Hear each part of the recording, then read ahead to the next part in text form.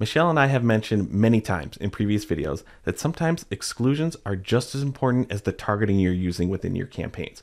So we were excited when TikTok announced exclusion lists are now available in all accounts.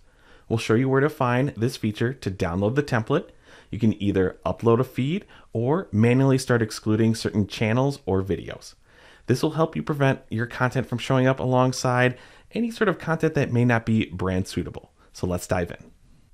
To implement exclusion lists in TikTok Ads Manager, you need to go to the Brand Safety Hub. To find it, go to your top navigation, look at Tools, then under the Settings column, we see Brand Safety Hub.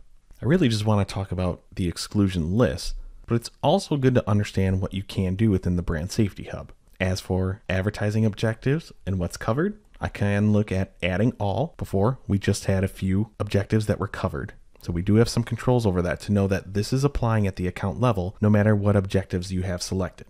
Next, we see inventory filters. And if you're running Google Ads, this is going to look familiar. We have a video about Google Ads content suitability. You can check that video on the top of the screen right now, but there's different limit levels according to the placements on where you want your TikTok ads to appear. Limit is going to be the most restrictive, standard, normal reach as it says. And then if you're not as strict with your brand guidelines, you're more open to where ads can appear. You can choose expanded inventory. For now, I'll leave things as standard.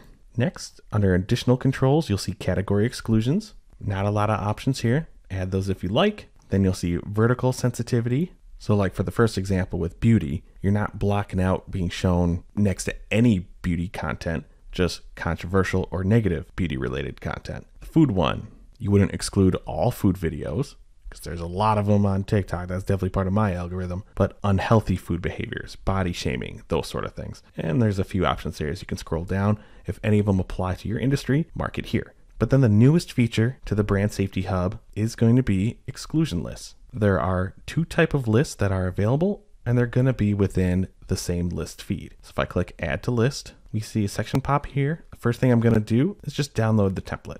Okay, it automatically downloaded to the screen. Let me open it.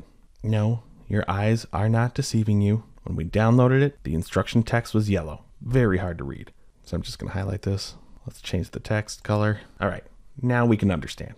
For the most part, in two different columns, we see profile exclusions and video exclusions. The first one is going to be the most common one, I'm assuming, and that is profile exclusions. Let me open up another tab.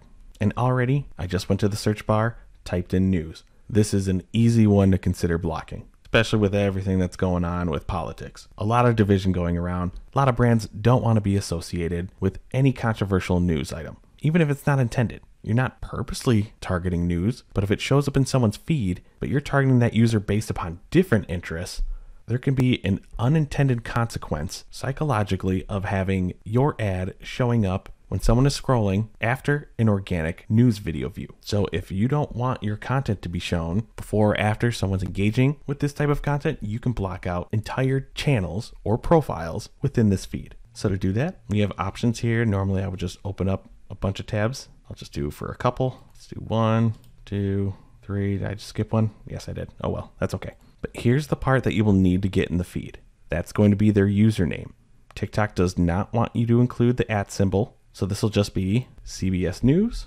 Open up my feed, paste it in here, and then I would just continue to paste any other username I would want to exclude.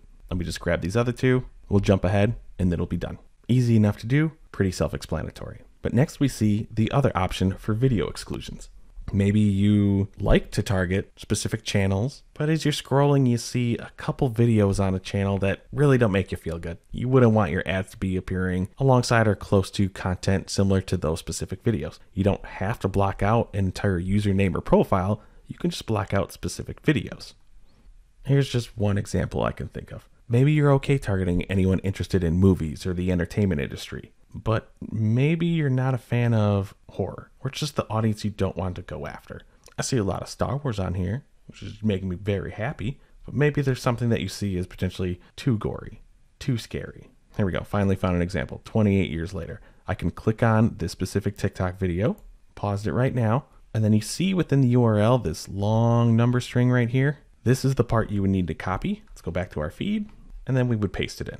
Oh, definitely don't want that, so let's reformat this. I just reformatted it as text. Even when I did it to a number, I was doing some weird rounding stuff within Excel. Easy enough just to leave it as is. But as you go on and continue to find other videos that you would want to exclude from particular channels, or another possible scenario, maybe there's some new trend that's going on, and either the trend is just stupid or it just doesn't even apply to your brand or your marketing efforts, you can just search for all the videos that are the most popular from that specific trend, pull in the video ID numbers, paste them all in here, save it to your feed, and then you can upload it.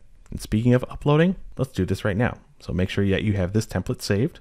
Let's head back to the Brand Safety Hub. Luckily, I still have this page open. I'll choose the file. There it's uploaded, and I can add it. And there we see, there are the profiles, the 3 that I added. And for the videos, there's the one for the movie trailer from the Rotten Tomatoes channel. Easy enough to do. For now, since this is a newer feature, I fully expect this to expand, but we're still on the video exclusion list tab. I have one video here, and that's 1 out of 2,000 I'm allowed to add for videos. If we go to profiles, aka TikTok channels, I have 3 out of only 500. Just notice that. So just understand that. But you can go up, add to a list, and if you've either updated your file list, you can choose another file and re-upload. But you might have seen this earlier, you can also manually enter profile and videos. And the fact that you can add multiple at a time, this might make it easier than actually using a downloadable feed. But you would add in the ones that you want here, click add, I'm going to click cancel, and hopefully that helps you better meet your brand safety goals, not necessarily who you're advertising to, but which placements you're advertising alongside.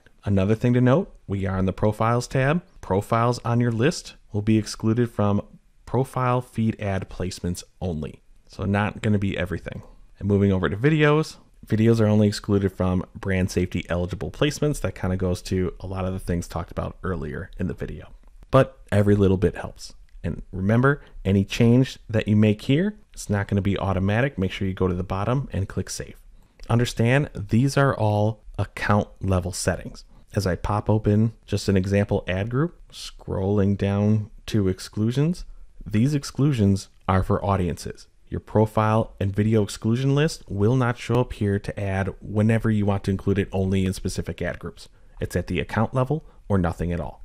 But that's how easy it is to create exclusion list feeds, upload them to your account, and have them apply to every campaign. Fully expect this feature to expand and to apply to more campaign types. For now, this is what we get. If you have any other questions, please let us know in the comments. Thanks for watching our video. We really appreciate it. If you liked it, give us a thumbs up below. If you really liked it, maybe think about subscribing to the Paid Media Pros YouTube channel and you'll get alerted every time a new video drops. If you really liked it, you can help support the channel by checking out some of the t-shirts that we're wearing on our merch shelf, as well as looking at the Super Thanks button.